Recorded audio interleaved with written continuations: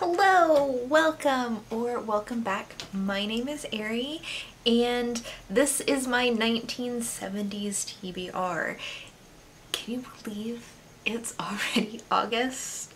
Like, this month or this year seems to go by so fast yet so slow at the same time.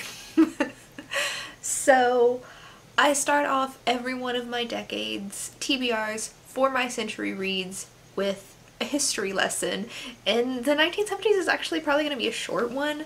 Most of the 1970s are just kind of a continuation of the 1960s.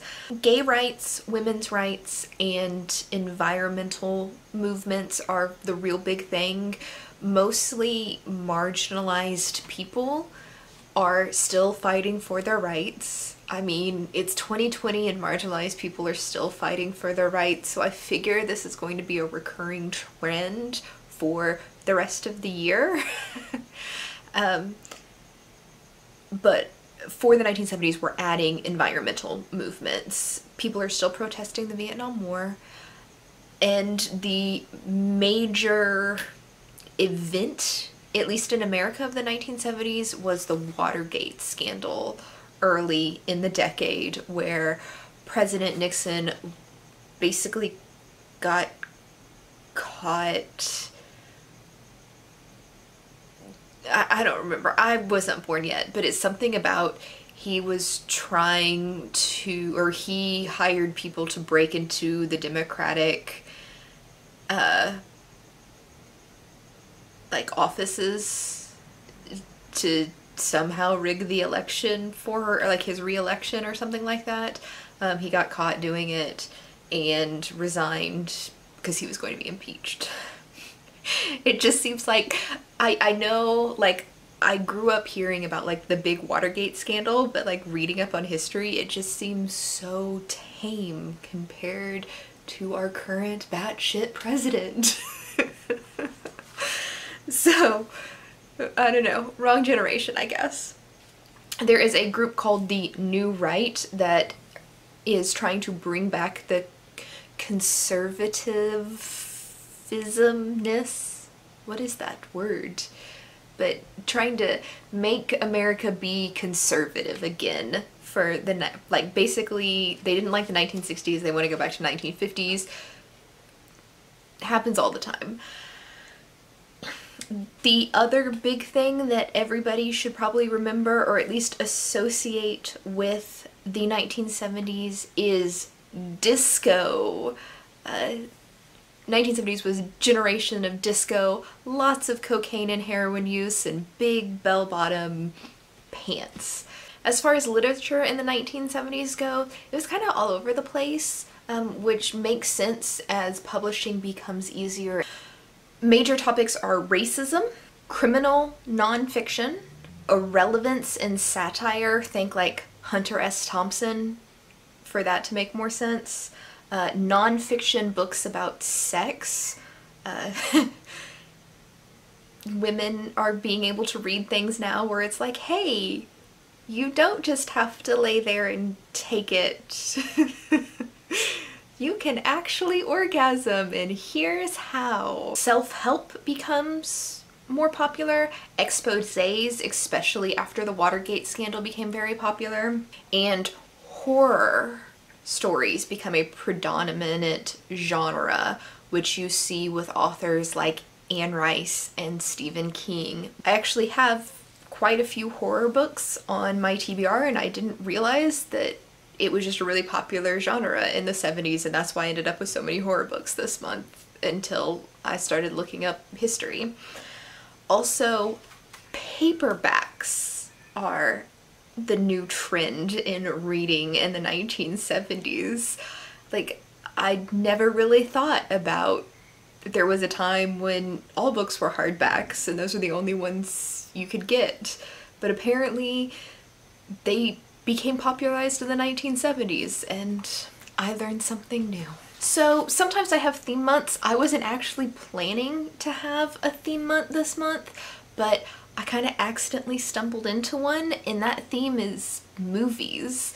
Every single one of the books that I'm reading this month was turned into a movie of varying popularity, and I think just because I can, I am going to read the book and watch the movie, so my wrap-up will contain my feelings about the book versus the movie, and you can kind of determine from there. My guess is the book is going to be better than the movie in literally every single case, because like 90% of the time the book's better than the movie. So for 1971, I am reading The Exorcist. So we're jumping straight in with really well-known movies. This is by William Peter Blatty, and it's about a young girl who is possessed by a devil, a demon, a devil, and she receives an exorcism. I think most of us have seen the movie. I do not care for this movie. For some reason, her crab walking down that stairs, just, I can't take it. I watched it in theaters when I was in high school because they were like re-releasing it after, I don't know, I'm gonna say like 30 years. A 30-year anniversary of The Exorcist, and I remember that scene came up and I just got out of my seat and left the theater, went to a payphone, called my mom and said, "Mom, can you pick me up? I don't want to watch this movie anymore." 1972, I am reading The Stepford Wives by Levin.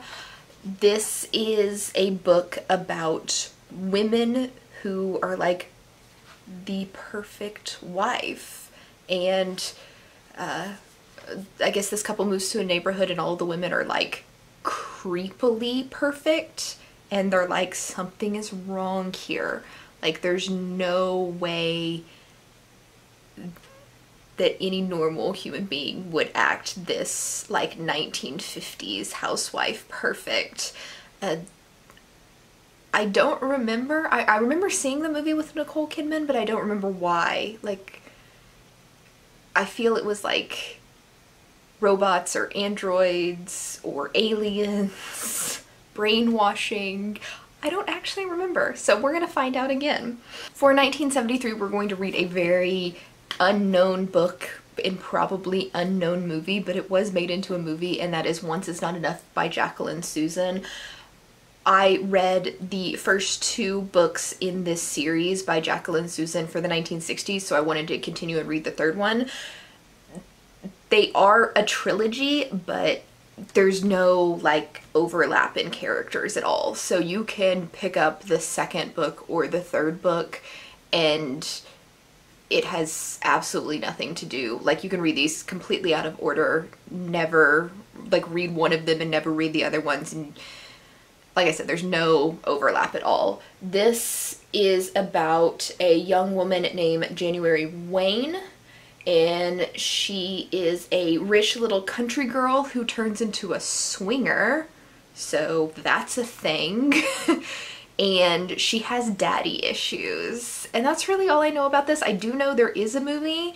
I didn't think all of these books had movies to them because of this book, but when I went to like look up more information, because there's barely anything on the back, I found out that it was a movie. But yeah, a girl who has daddy issues and sleeps with a bunch of people. Why not? 1974 is the book that inspired the movie that ruined a billion summers at the beach, and that's Jaws by Peter Benchley, and it's a book about a killer great white shark. That's all I know. I've been to Universal Studios, I've seen the Jaws animatronic. I don't actually think I've sat down and watched the movie. I just know that when I was a kid, if the pool got a little too green and you couldn't see through it, I was concerned that there was a scary shark in there that was going to eat me and I didn't want to get into it, which is absurd, but kids think absurd things all the time. For 1975, I'm reading the man himself, Stephen King's Salem's Lot. I'm not 100% sure what this is about, but I believe it's vampires. This is probably the one Stephen King novel that I know like by far the least about, and I like the Goodreads like information doesn't tell you anything about the plot, and I'm afraid to like dig deeper and get spoiled. So vampires, maybe? Speaking of vampires, for 1976 I'm reading Interview with a Vampire by Anne Rice. Now, this is one of the few Anne Rice books that I've never read. I read most of them growing up, but I know I love the movie. Like, I started reading Anne Rice's vampire novels because of Interview with a Vampire with Brad Pitt and Tom Cruise. Like, I love that movie, and I knew that everybody who's read the book absolutely hates that movie. And I even know with Queen of the Damned, which I loved that book, the movie Queen of the Damned was one of the worst movies I've ever seen in my entire life. It had a great soundtrack, but the movie itself was awful. So I was always just too chicken, I guess, to read this book because it was going to ruin my movie. And it probably is still going to ruin my movie, but I'm old enough that I'll get over it. 1977, another horror novel, because like I said, there's a lot of horror books in the 1970s. This time it is the Amityville Horror by J. Anson, and as far as I know, this is just a haunted house book. It's like the haunted house book, if I remember correctly. I don't know a whole lot about it other than it's very like poltergeisty haunted house. Next for 1978 is another one of my all-time favorite movies. I love this movie way more than I loved Interview with a Vampire. And if there was any movie in existence that caused me to question my sexuality, it would have been this movie, because I have, to this day, a little bit of a crush on both Jared Leto and Jennifer Connelly from this movie. And the book is Requiem for a Dream by Hubert Selby. And this is about drugs.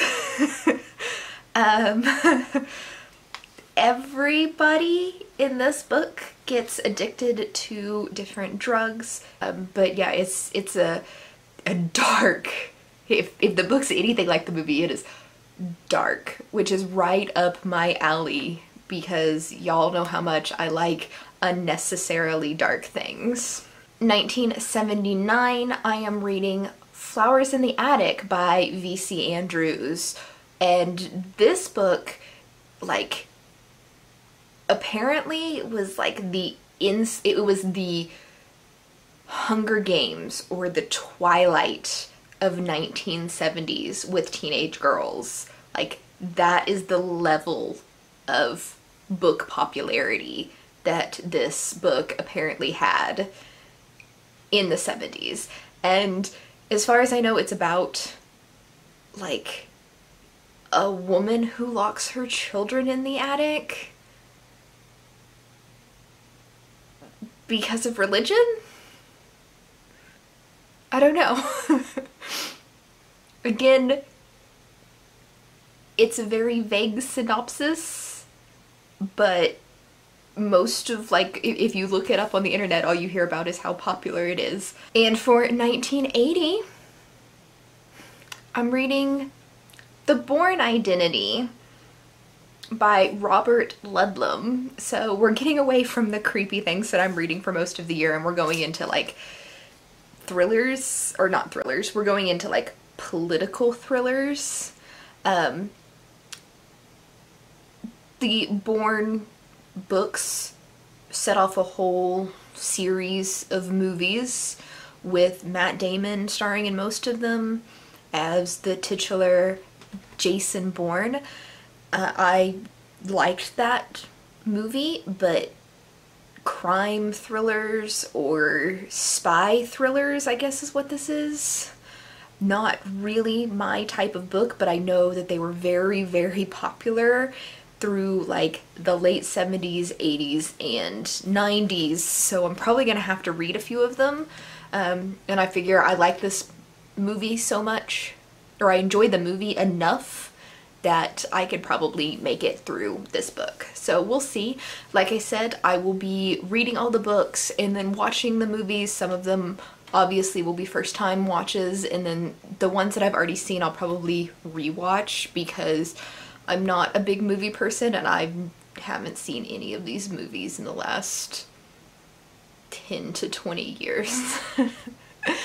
But that is my TBR for the 1970s. Leave a comment down below and tell me what you think. If you're excited for me to read any of these, if I'm going to horribly regret reading any of these, if there was another book from the 1970s that you're just super pissed off I am not reading.